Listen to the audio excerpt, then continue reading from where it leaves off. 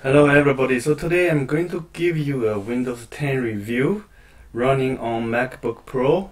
So this one basically I did the installation on the MacBook Pro today, so I'm going to review a couple items. So from the installation, the booting, displaying audio, sound networking, settings, keyboard, touchpad, printers, languages, system settings, and a couple applications, desktop applications. I'm going to go through one by one to see everything is running smooth or there's some troubles. Okay, so basically installation, what I did is from this website. So basically it's a download Windows 10 website from Microsoft. I did the download 64-bit and finished the installation. I won't show you the whole process. It could take 2 or 3 hours. So anyway, but basically there's no issue at all when I install the Windows 10. So I just choose keep my settings and apps and the data, personal data and apps. So everything is installed, and it did a couple of reboot, but eventually there's no trouble at all, and I can boot into Windows 10 without any issue. So basically it's here, I can boot into Windows 10 now. I can show those menus and displaying. When I log in at the beginning, I'm okay to see all my display settings. Seems all working well. The display, the color, and all the settings is showing here, right? So yeah, it's got another display settings. I can change those settings, okay, and the colors.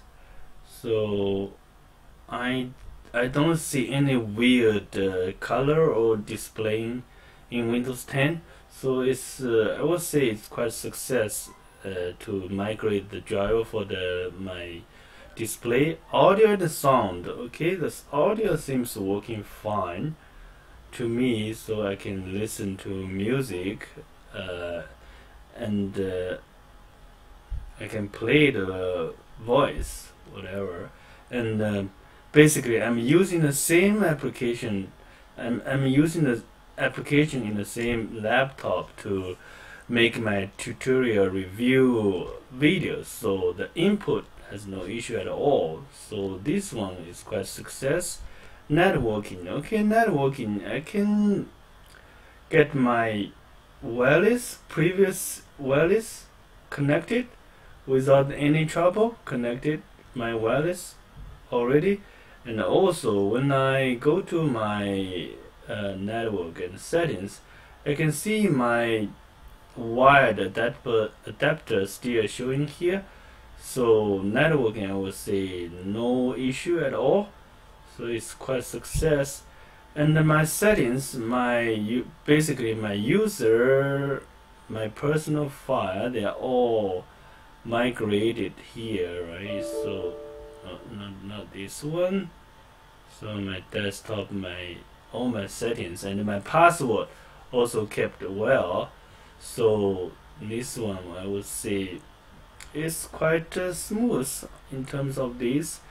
And keyboard, I can type from this keyboard easily. There's no issue. But one thing I found it is the function keys.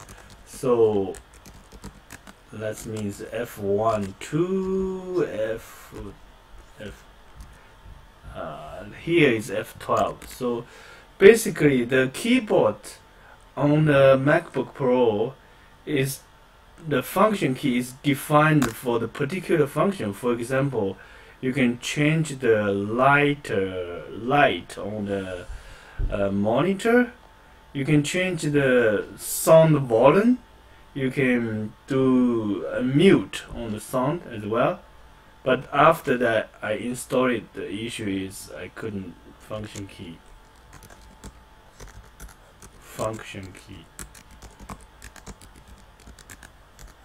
lost its function. So basically, so this is the issue I found, this one. So I couldn't use the function key to adjust the volumes anymore. I don't know how can I fix it, but this is just everything is default, and the previous in my Windows 8 I can do the function like mute the volume, change the light, and do the multiple monitor stuff like using the function key. So basically it lost this function at all. And so if I launch that boot camp, so basically this is the place to define the functions, right? So but when I change it, it seems not impact my, I even couldn't click OK on this one. So let's see if I got the function key back. No, still not working. So basically I couldn't get this working. Touchpad seems okay to me. I can use one finger or two finger to do the touchpad. Okay, double click. Okay, and the printers. Let's bring up my printers. Okay, seems yeah, it's found my printers on the network and installed the printers automatically for me. So basically it's fine, but I haven't printed yet, but I assume it will function. Okay, so here this is for the keyboard one which you found, and other languages displaying. Maybe you already see my desktop. I have got my Chinese characters displayed correctly, and in the browser it's fine. It's displaying my language at least, and also my previous input method I can use. For example, I can use this one. I can type the Chinese character as well. So all the input methods listed here still valid. So I will say this one is quite successful. And system settings, let's go to control panel. So this seems working fine. This one is quite responsive. Everything I will not change the setting for any of them yet, but at least I can operate without any issue. Okay, and if I believe it also got some other settings here, right? So the PC settings, it's got a lot of settings here. Anyway, the system setting here is it's more like a tablet settings. So anyway, so it's got multiple control panels. Kind of, you can change the system settings here and there. Okay, so here. Anyway, so the system settings changing and config has no problems. And yeah, one more big thing is all the previous applications. So basically the Windows 10 upgrade, it got all my applications still available to me, all the icons, all the application shortcuts still here on the desktop. And on my here, this one is also, I don't see the all applications now here. So here, all applications. So seems this is my application, so they're all here. So I don't need to reinstall anything. So anyway, I'm going to go through a couple applications. For example, MyWebByte. I can launch it. I will not try all the functions, but we'll try to launch it.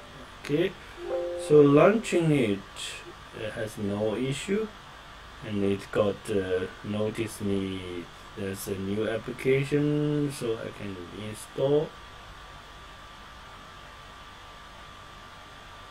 Okay, no issue at all.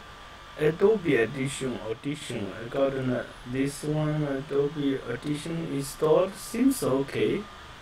Okay, I can launch it. Even I haven't tried to use it, but might. Okay, so and what else? I'm going to try Active Presenter. I have a free version of Active Presenter, so I can. Let me try to launch it. Okay, it seems okay to me. Yeah. If I open a previous project, okay, it's running well. Okay, no issue at all. What else? Let me try OpenVPN. I have an OpenVPN application previous installed, so it seems running okay. So got everything here. And what else? Google Chrome running well, running good here in my PC. So that's great. And have an antivirus. It's Commodore antivirus, so it's still running okay. Displaying the interface. So I have another one, Open Broadcaster software. It's running. Yeah, it's running as well. Why is it? Okay. Anyway, let me see.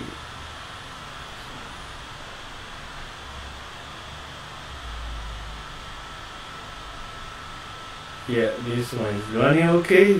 Actually, I'm using this one right now. Okay, and another remote desktop client. Let me try to connect to one of my. So remote desktop client. Okay, it's running okay.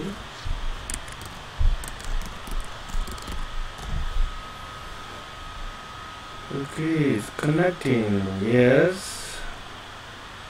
Okay, it's running good. So okay, and what else? I'm going to try VPN. VPN seems okay to me. I tried OpenVPN, but I assume VPN will be fine. Other application, let me try a couple of them. Yeah, this one got installed. Okay. And this one is displayed. Okay, great. This one play music. Oh, it's playing. Okay. Okay. Yeah, great. So basically, all the application.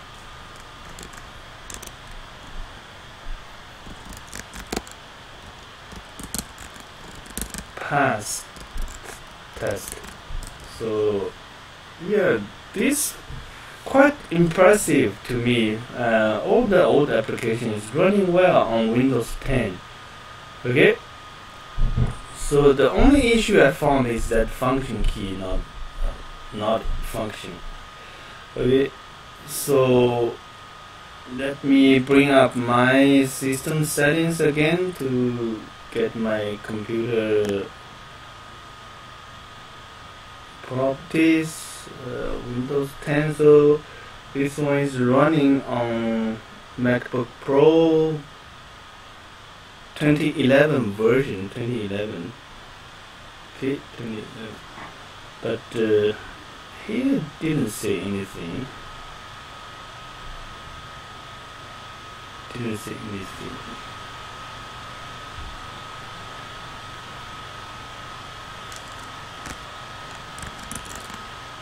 MacBook Pro. So basically this is what I'm using to do this review on this laptop.